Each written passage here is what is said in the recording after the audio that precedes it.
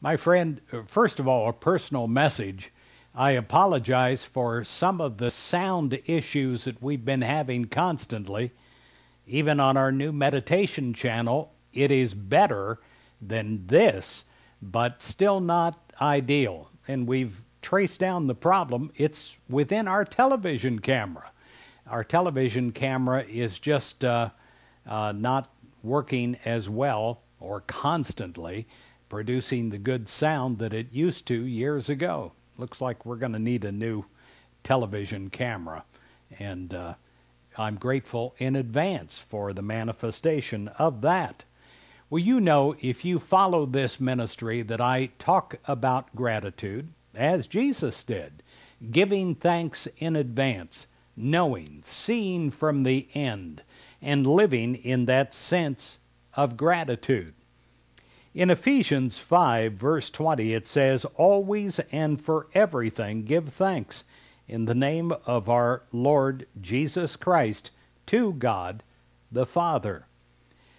Well, we're in February, and if you're listening to this in February or later on during the year, it doesn't matter, because every day can be a day of profound gratitude.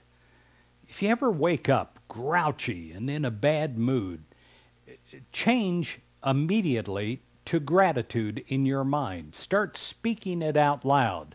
Now, it'll be a struggle. You won't want to do it. Your whole human mind will want to stay in its woes. But you have the power to overpower that mind and that emotion. You begin to think of the many reasons for being thankful.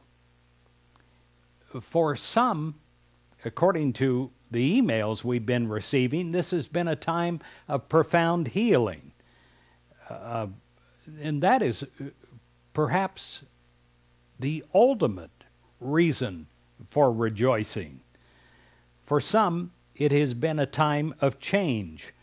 A change of jobs, a change of residence, or even a change of mind. And the latter is the number one for rejoicing.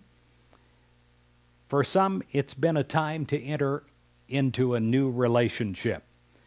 For some, it has been a time of realizing a new nearness to God. And sometimes things like a change of jobs, especially when you don't want it, it causes other blessings to come. If you allow it, it always does. A new awareness of God. Sometimes, this is because of the human nature of us, we need some kind of tragedy to happen in our lives to turn us again in the direction of the constant blessings that could always be ours.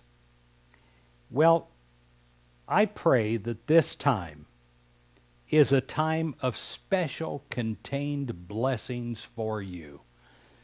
That this day that you're viewing this is a container of God's blessings.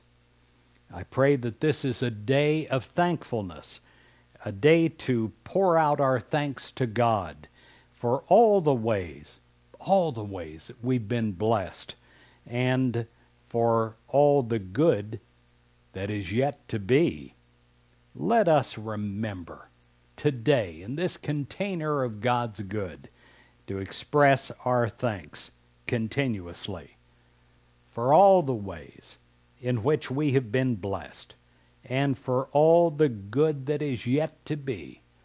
I am thankful.